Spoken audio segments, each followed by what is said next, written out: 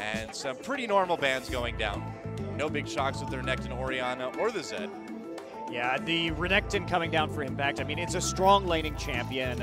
We saw that priority from the Chinese teams at the World Championship, and that really bled over into a lot of these other squads as well. Lee Sin taken out. Helios is champion of choice. He does have a pretty shallow champion pool, or at least he has in the past. He did, yeah. Elise, Jarvan, and Lee Sin rounding out, but mostly Lee Sin, his pickup right there. So trying to make him a bit uncomfortable. I think the Jarvan's going to be a very appealing choice possibly for Helios. We've seen him play a lot of that in the past too.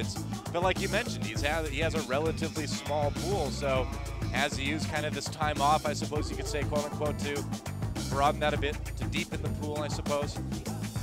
You definitely don't want to run next to the pool. That's just dangerous.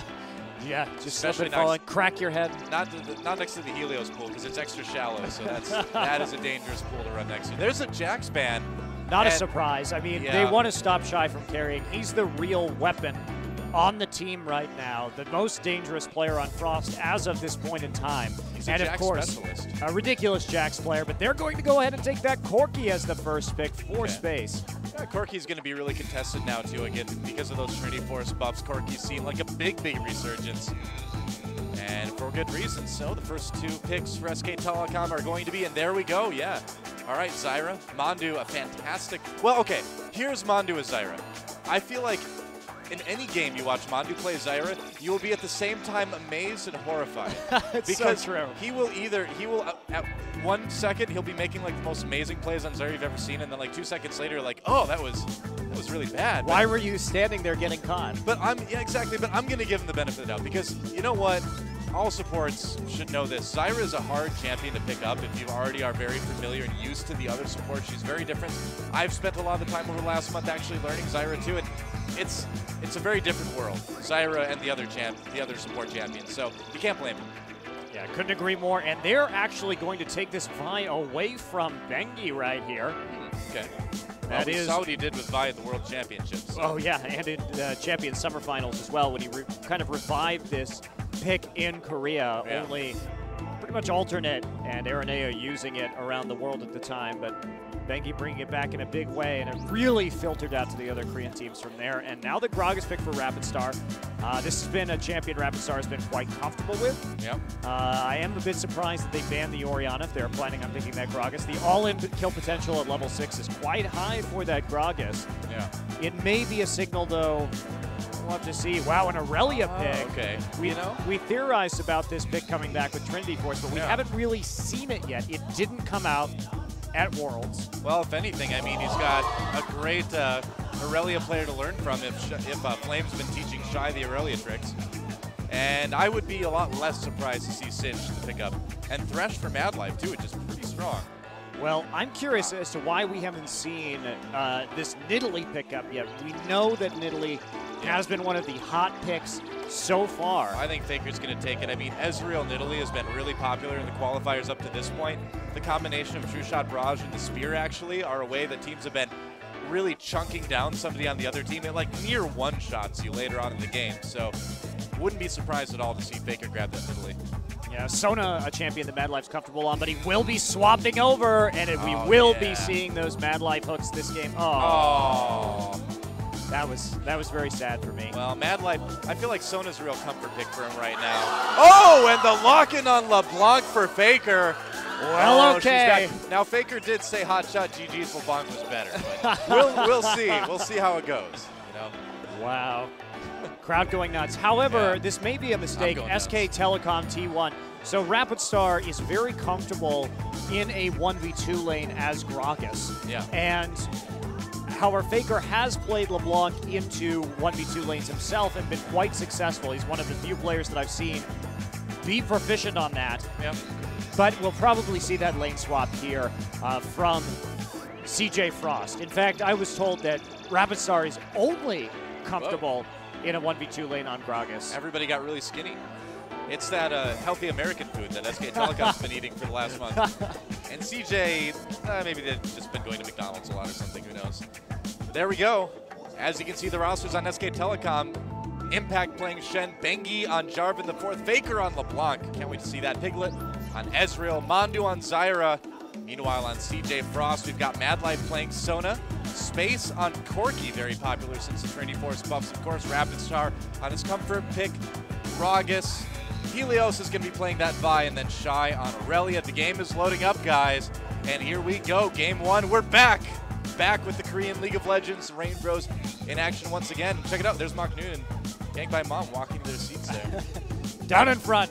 Down in front. We can't see the stage. All right, let's get in the game.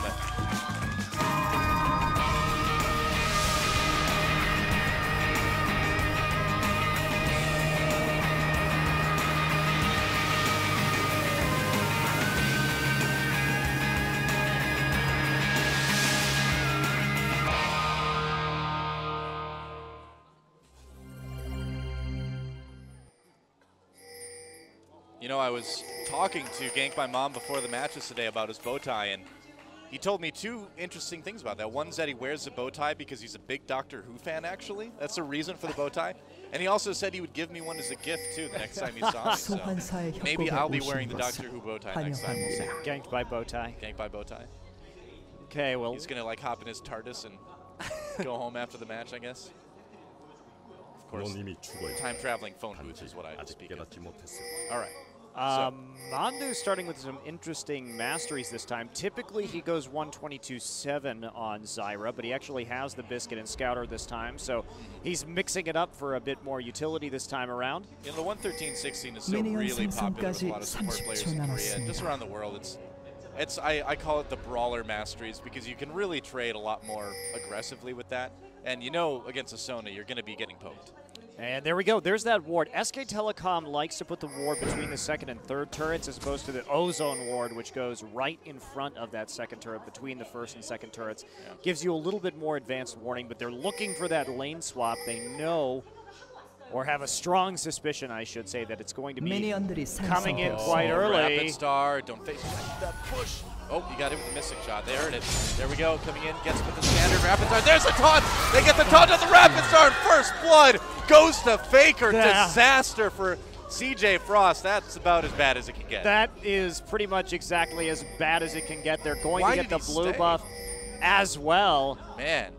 And I wonder, I didn't see if he had skilled already, but I mean, that was a nice, aggressive taunt flash right there coming in from Impact, and Faker is now incredibly dangerous in that mid lane. Yeah, certainly will be. He's going to get a really good head start, a little bit extra CS.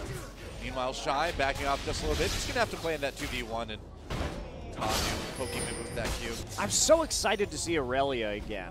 Yeah. That Jax ban out. They still want Shy to play on that carry, and that's exactly what they're going to get.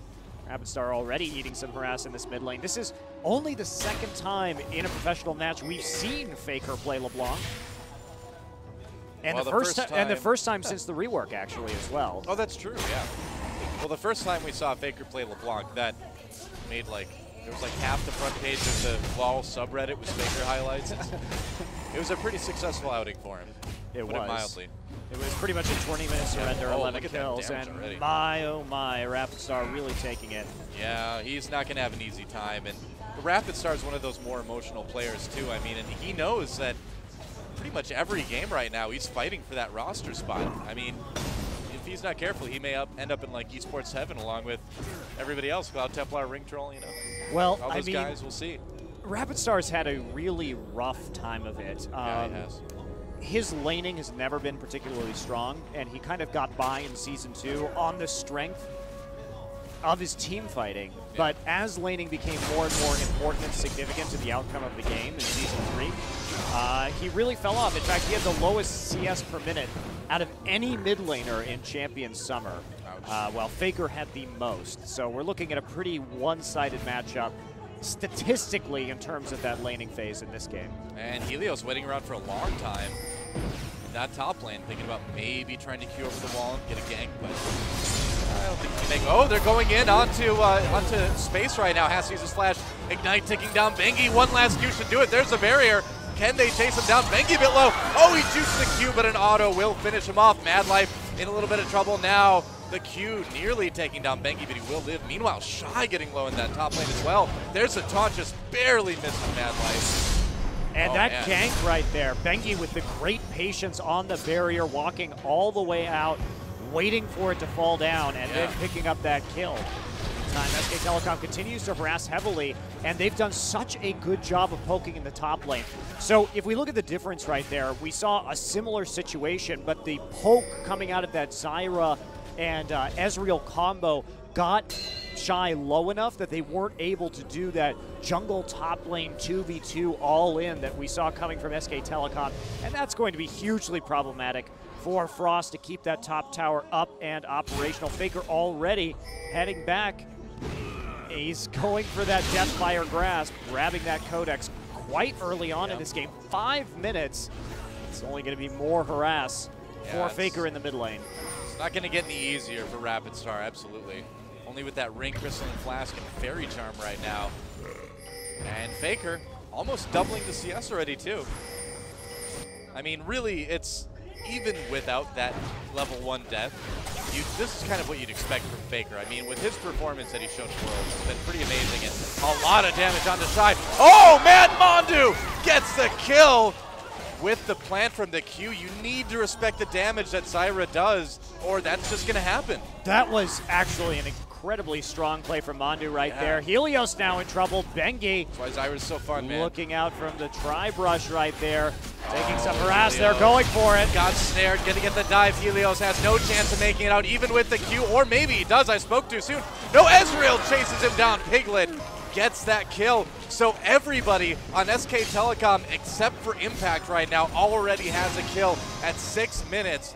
Things are not looking good for Frost.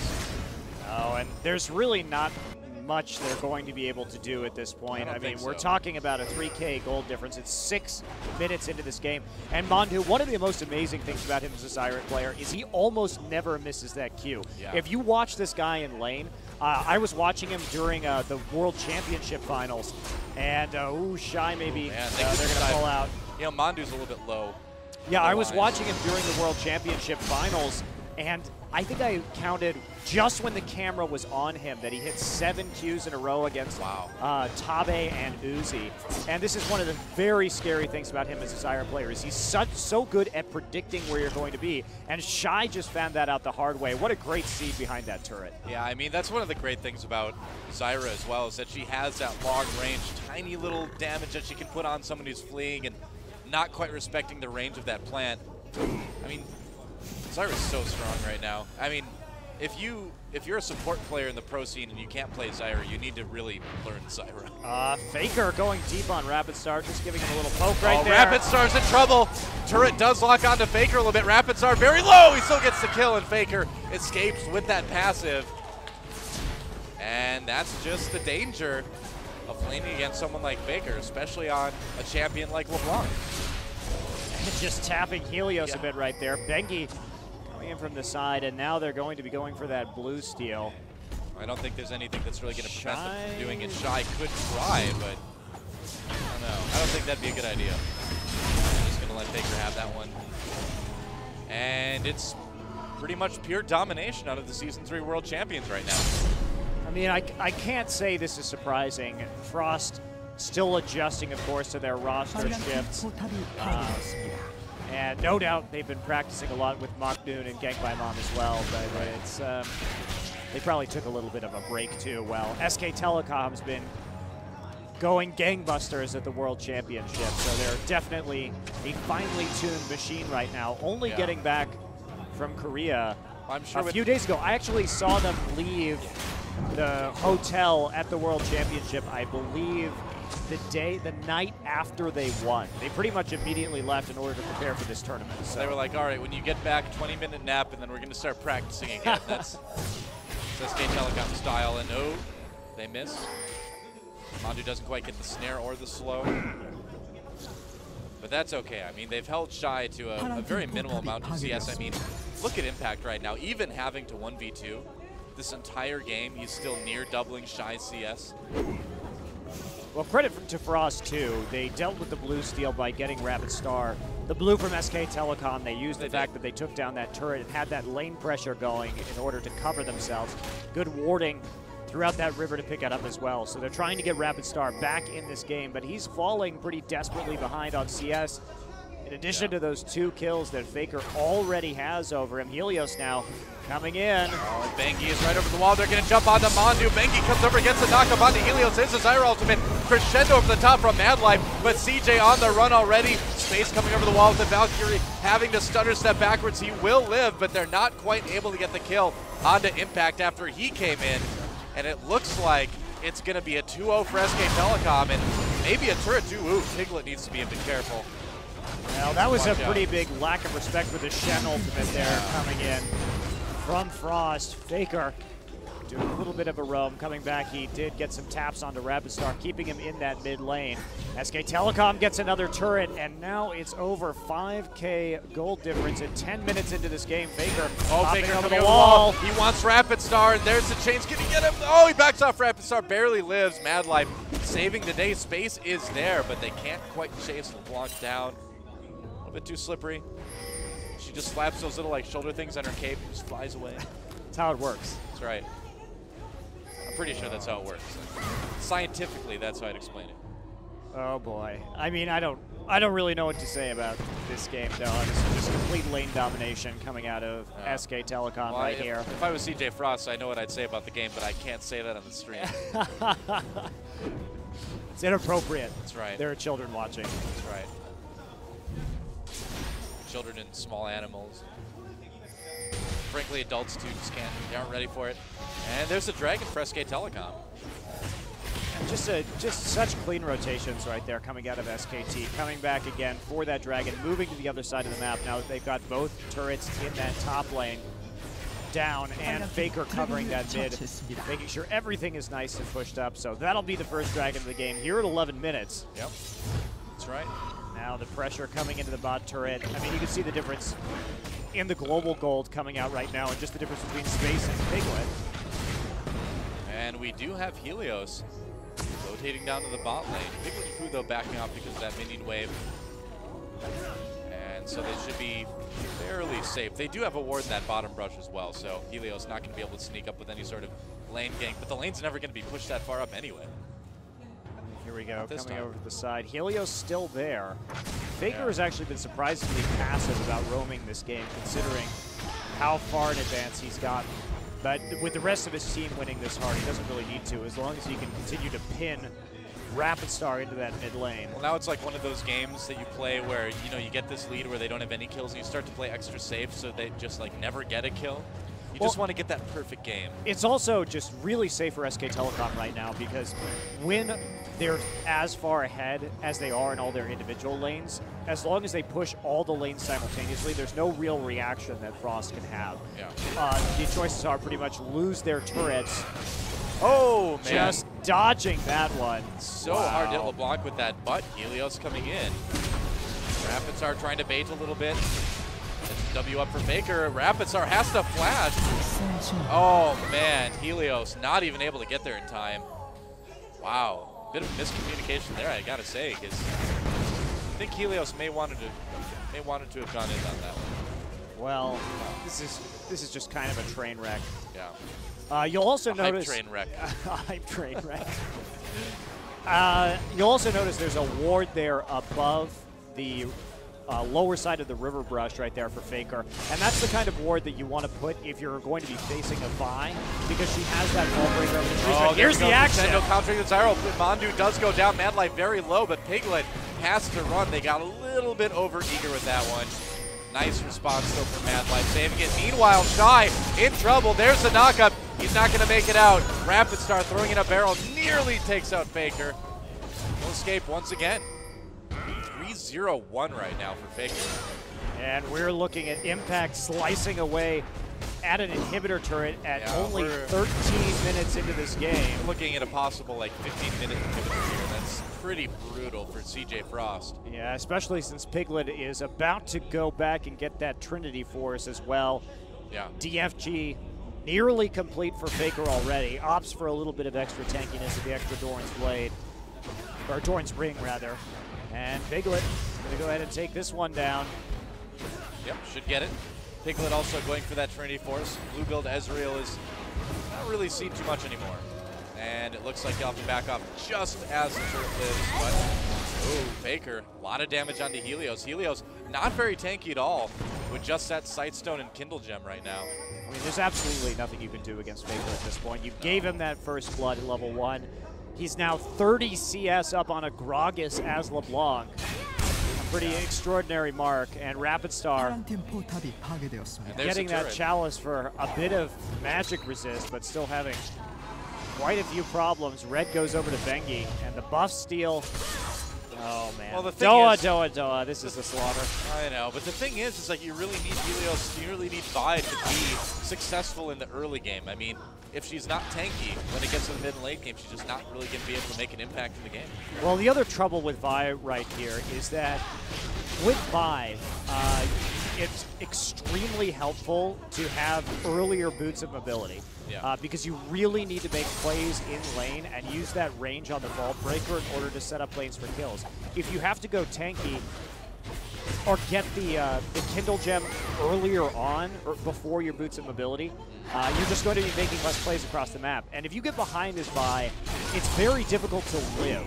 Because if you try to use Assault and Battery to get into the back lines, you're pretty much instantly going to be blown up and do absolutely nothing. Right.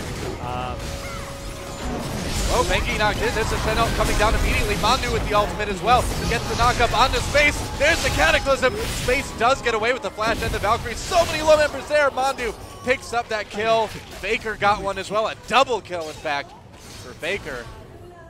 Another successful team fight for SK Telecom, and that's just going to be how it's going to be for the next few minutes until SK Telecom wins. Yeah, and Bengi now on the pursuit. Shy. Flashing out, but it won't be enough. Piglet will pick up that kill after some help from Faker. Yep. Cloud Templar somewhere, maybe feeling a little bit bummed out. Oh boy. Excuse you, Gragas. Well, SK Telecom certainly looks on form. They didn't take any breaks after winning $1 million. I guess so. They came back here. They need more. They just invested in like bionic implants for their fingers so they can play like 20 hours a day now instead of just the 14 they were playing before. Jeez. Yeah. Guess what? DFG now complete for Faker. The slaughter will only get worse from here. That's right. May just want to, you know, take the small children out of the room, guys, because this is getting pretty gory pretty soon. I don't even know what to say, Doa. Well, I mean, there's really nothing to say. I mean, it's just SK Telecom, you know, things SKT does. It's beyond things Faker does. I mean, yeah, he's great, but really this entire team is what got them that world championship, and we're seeing again exactly why that is. Yeah, the other issue they're dealing with right here is that there's no one that can stop Impex their push at this point either. Right. Shy is simply too weak at this point in time. Another Dragon going over. Yep, 13-1 the kill score. Just because there can never be too many nails in this coffin. That's right, why not, man? I mean, you never know, because what if they decided to play like Mundo or Scion or something, then you need to have that coffin nailed shut as the Undead's getting out. It's not good. Then Faker has to play Lux or something. So did you know the Chinese WCG qualifiers happened a couple days ago? We can talk about that for a little bit. WE and OMG. China will have 2 teams since they are the host country. Yep. And Messiah, WE, he was getting bans for Scion because he's been playing a lot of mid-Scion recently. Interesting. Huh. Using that targeted stun and AoE burst with heavy roaming to great effect. Yeah, I guess you could. Another one of those strange things that some of the Chinese teams do sometimes. They always come up with some pretty creative picks. Things China does. It's a Chinese scene do. I gotta say though, I am gonna miss Tabe's Annie. Oh, well, we've been seeing a lot of support Annie in this tournament from Korea too.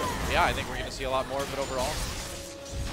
It's not gonna be Tabe though. There's the 2-shot barrage coming through. They're gonna almost barrage Shy right now. They'll take him out immediately. Helos gets the assault battery onto Piglet. Piglet backs off. There's the Shen ultimate coming in, and a huge knockup from Bengi. A triple kill already for Faker. Impact denies the Quadra in space.